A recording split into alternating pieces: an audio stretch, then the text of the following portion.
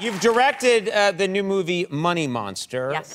It's a thriller, and it's set against the backdrop of technology and finance, the financial world. And I got to watch the movie today, and I really enjoyed it. Thank you. And I'm curious, it's funny because the movie is about so many things, but ultimately, in your opinion, it's really about people. Yeah, I mean, it is a very complicated, very intelligent movie. You definitely have to pay attention while you're watching the film, but it also happens to be kind of a general public movie that's thrilling and exciting and all that stuff. It's really a ride. You know, what's interesting, too, is it's about so much that we're talking about right now, which is because George Clooney is the star, and he plays kind of that Jim Cramer guy on television who is telling you about, you know, this is the stock to buy, this is the stock to dump, and he's very... But he's a showman. He has dancing girls, and he, makes a fool of himself and has props and buzzers and things like that, and he's sort of lost himself. He's sort of lost himself, and he's confronted by somebody, and again, I don't want to give away too much, but he's confronted by somebody who's really been ruined by this world. Right, yes. And that's where... every man. That's where there's this confrontation, and there's this standoff, and that's where the story really starts, and it's very compelling. And to what I thought was actually the most interesting thing about it was that you get Clooney, and you get him to see him being silly and sort of clownish, but also, of course, obviously he's a great actor, and then you get to see him play these other layers. Yeah, he really changes through the course of the movie. I think he's forced to come to grips with his own shameful failures, and he really changes. He becomes a human being by the end of the movie, which is his heroism. The other great hero in the movie is Julia Roberts. Julia Roberts plays his producer, director, who kind of produces his survival.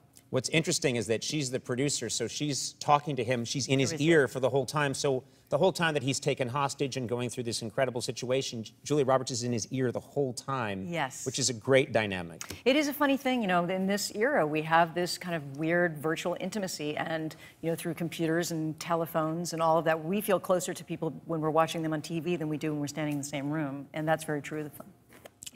I constantly am meeting people that act as if they know me. I'm very friendly in person, but they really do. And I think if I was in movies, they wouldn't act that way. I think it's very different. When you see people in movies, they're projected in this big way. But when people are in your room, in your bedroom, and sometimes I really am in their bedroom. Yes, you are.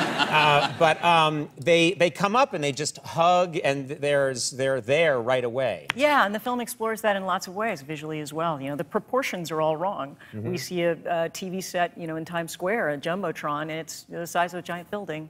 And, that weird proportion that we have, this relationship that we have with television. You got George Clooney to dance in this movie. Was that difficult? He's the one who wanted to do the dancing. He keeps blaming it on me. He's blaming it on you, but he was the one that I think we have. He was like, "Oh no, I didn't try. I didn't do any choreography." There he is. I didn't try at all. I just, was just making a fool of myself. But I think there was some mirror time going on. There's some, yeah. He wanted this. He wanted it. He wanted this for himself because he might be exploring other options someday in his career. That's right. The movie opens. One of the first scenes is, I think, one of the first times you see George Clooney. He's sitting on a toilet.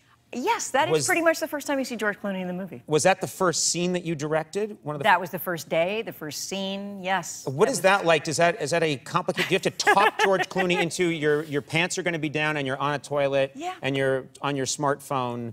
I know you're a big Hollywood icon, but this is what's going to happen. Yeah, there was little boxers to the right, move your ankle. There was a little bit of that. First day of shooting. From you for no reason. You were just messing with him. Just messing with him. Why not? No pushback on that. No, I think he loved it. I think he did love it.